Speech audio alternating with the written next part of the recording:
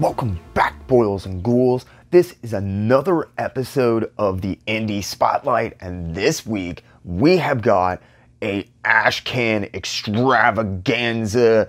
I decided to do this as kind of a combo episode, okay? I'm going to do 2 issues in one episode. The reason for that is these are both previews. They are Ashcans in the truest sense of like post-90s image, all of that, what a lot of people think of as Ashcans. Now, I was in love with Ashcans all the way back to like Bob Burden and the Flaming Carrot. You know, I never had money for all of those Golden Age Ashcans and stuff, but those Bob Burden Flaming Carrots, I loved them, and the Max Ashcans and a lot of that image stuff. I just love it. It's nostalgic for me. It makes me happy. It reminds me of good time in my life, and so when I got a couple of Ashcans, I was like, hey, you know what? I'm going to do an Ashcan extravaganza episode, and the first thing we're going to talk about is Reaper Destroyer. Now, if you've been watching the channel, then you know that Joe was on the channel not too long ago. He did an interview about the background, the details, the history of this book. It's been coming for a long time. He's refined the idea. He's perfected it. He's worked on it. This was an Ashcan that was produced for the original Indiegogo campaign. Unfortunately, this Ashcan edition is sold out, but the Indiegogo campaign for the full issue is available. There will be a link to it in the description below, so have no fear. You're not looking at anything that you can't get your hands on. Now, the first thing that I want to note is Superior Press. Reaper Destroyer is not just like self-published. Joe has plans for a universe, and I'm really excited to see where he goes and what he does. As far as this actual preview, this Ashcan goes, it is absolutely gorgeous. I wish we got more Ashcans that were like this. This is actually just the line art. Now, that's usually really cool. I love line art. I'm a big artist edition guy. I just think it's a look into the process and the creator, and I think it's amazing whenever I get a chance to see it. And I love the fact that he did it for this, especially because one of the big things that sets Reaper Destroyer apart from a billion different people who are just trying to kind of imitate and ride on that 90s image nostalgia factor is the fact that Joe has ponied up and actually gotten image inkers, and not like you flash in the pan. Matt Banning is doing the inking on this. So when you get to see Banning's inks, it's always a pleasure.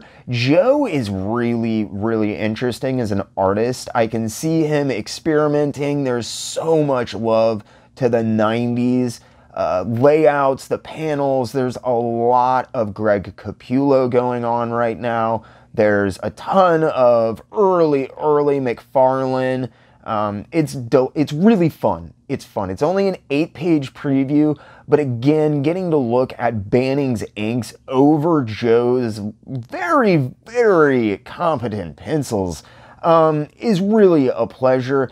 I also actually really like the spot coloring in this. I wish that the lettering was done by hand and then spot colored. You can kind of tell it was put in digitally, but this book is great. It's readable as an Ashcan and legible, and that is very telling as to whether a book is going to be far too busy and completely unintelligible once it gets to the coloring stage.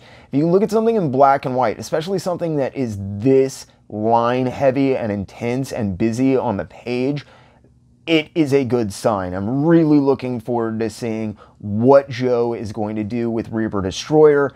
The thing also that I enjoyed about this is Joe just did not do an 8-page preview and then maybe throw in some sketches in the back. No, he threw in some great pinups. Don't get me wrong. I mean, that is a phenomenal piece right there. But what's really cool is he gives you some of the sketches, character designs that, you know, people want to see. I want to see that. I love seeing process.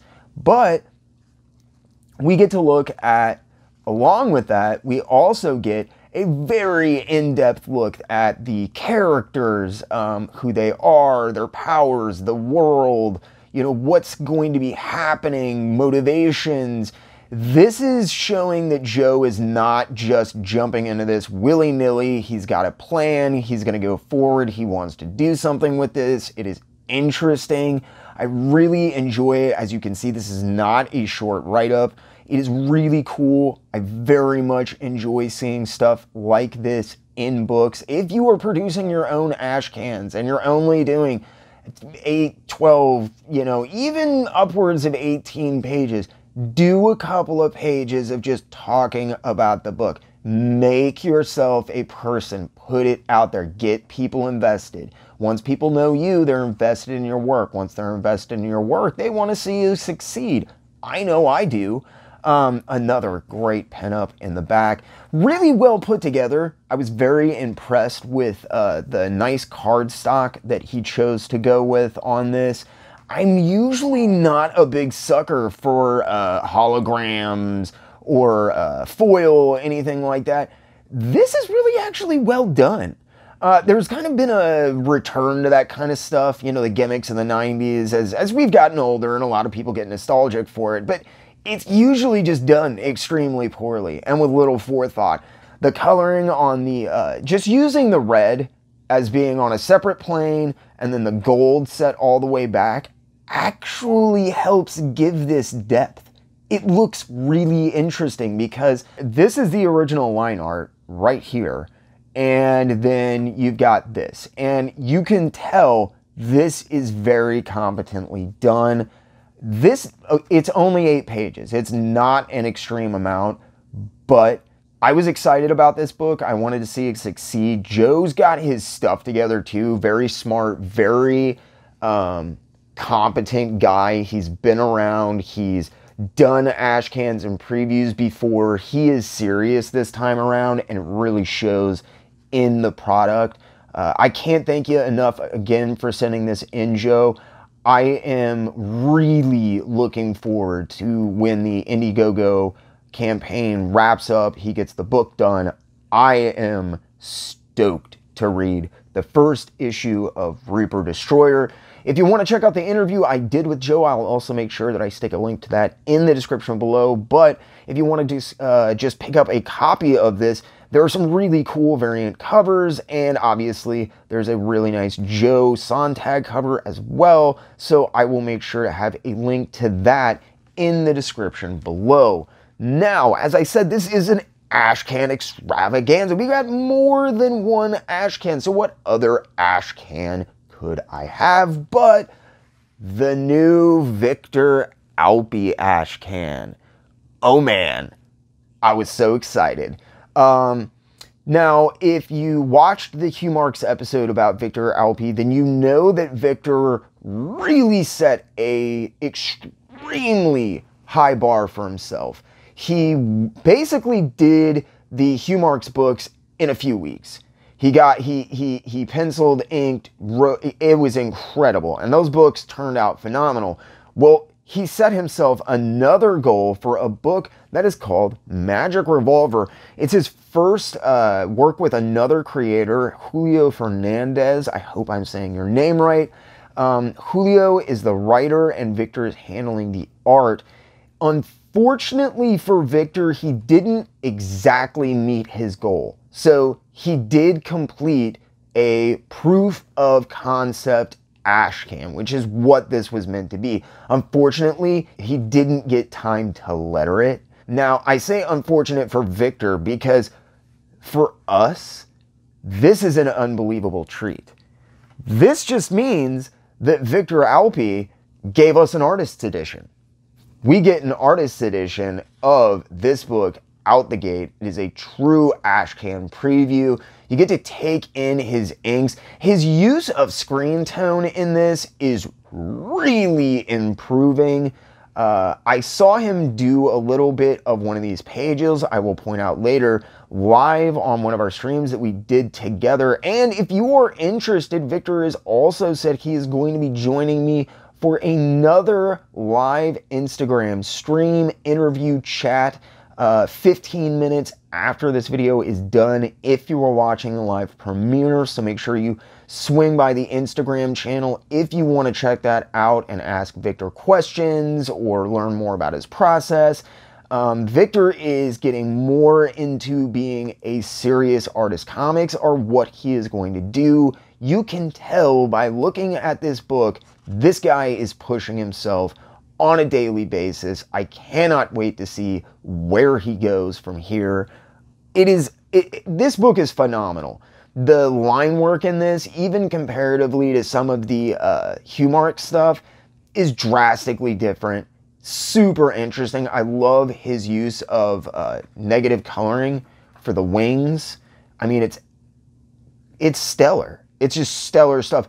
His storytelling, as always, on point. This is the page that he was working on our live stream. So if you want to see him working on this page live, you can get on my Instagram channel and you should be able to check that out. If it's been taken down from my Instagram channel, they've been doing that. I am archiving them on my Patreon page. You will always have access to them. I download them and I upload them to a separate server on my Patreon page. So if you want unfettered access to everything, make sure you sign up for the Patreon page. And speaking of Patreon page, as I said, Victor is making his really big push into becoming an actual artist. He has got a Patreon page that is always dropping really cool stuff. You get process shots of all of his stuff. I'm signed up. This book is really, really fun to look at, and I gotta say, I really enjoyed looking at the process shots of this. I can't wait until we get the lettered version of this so that I can read the story, but man, is this a treat to look at. Also, I was speaking with Victor not too long ago, and he is opening up his commissions for the very first time. I am on the list. So if you are interested in getting a piece by Victor Alpi, I cannot stress enough, it's probably a good time to get in, because I've been into a few other guys that have really blown up, and I've kicked myself for not getting a piece for them. Matthew Allison, I just didn't have the money.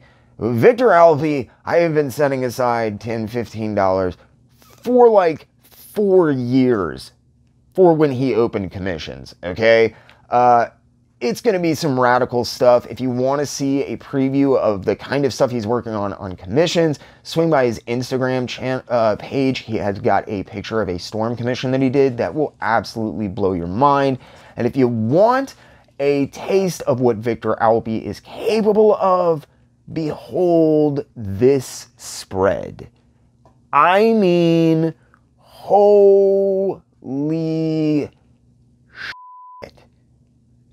This stuff is phenomenal, and he knows how to use splashes. I love it, man, because he's not wasting space. He's telling story. Everything is so confidently broken down in this. And it's so unique. It's uniquely Victor Alpi. He's developing a style and a personality, and I cannot wait to see where this goes. If you're interested in picking up a Magic Revolver Ashcan, make sure you tune into the live stream. I will not only have details on how you can get Magic Revolver Ashcans, which I happen to have to give away, that are remarked. We got female character, and then we have got the titular gun-wielding character. And although I must admit, this one is spoken to, it is going to Bob, the Archivist, aka Shelves of Glory. That's right, Shelves of Glory. You get this wicked, insane, demon inscribed insanity by Victor Alpi. So if you want to check out more of Victor's stuff, make sure that you check out his Instagram page. I will have links to that in the description below. If you want to check out his Patreon page, you can swing by there. I will have a link to that as well. If you want to pick up copies of Magic Revolver, he is also restocked on Humarks. And I have been in talks with Mr. Alpi, and I am hoping for a package sometime soon. So I will have a couple of Humarks ashcans and a couple more Magic Revolver ashcans that I will be giving away through the channel. If you want to make sure that you secure a copy, check out his page, get in touch with Victor, make sure you pick up a copy now. You do not want to miss this book. It is absolutely insane to look at. Also, again, links to Reaper Destroyer down in the description below as well. Cannot wait to see this book kick off. Thank you guys so much for joining me. I hope you all are enjoying this Indie Spotlight series. If you did enjoy what you saw, make sure you hit that like button. Think about getting in the comment section below and letting me know if you really enjoyed what you saw. Make sure you Hulk smash that subscribe button. If you do that, make sure you ding the little notification bell so you never miss another video or premiere. Again, if you feel like you're in a position to help the channel grow, think about using the link in the description below to sign up for my Patreon page. For as little as $3 a month, you get access to tons of behind-the-scenes posts, updates, exclusive content like uncut interviews, and you can even get your name in the credits. If you want to support the channel, but Patreon is not your thing, have no fear. You can finally sign up for membership right here on YouTube. Just hit the little join button and make sure to select the tier and the perks that fit you best. If that's not enough, you can also make one-time donations towards specific goals or just tip the channel using the Ko-Fi link in the description below. And you can even pick up your very own JerkComic shirts like the ones you see on the screen now. As always, this video was brought to you by the Jerk Broadcasting Service, as well as generous grants from the Patreon, Ko-Fi, and YouTube members you see on the screen now. I seriously want to thank every single one of you that supports the channel and helps make these videos possible, with a super special thanks to my loyal Wednesday Warriors, Channel 10, Chasen, Clinton Salvini, and Mike Dolan. I really hope the quality and content is getting better, and I can't wait to see where this next year takes us with your continued support. Thank you again for helping this crazy dream of mine become a reality, and for sticking with me. I hope you all enjoyed, maybe even learned something, and as always, I really, truly, and honestly ask only two things. Keep it in those local shops, and keep reading comics.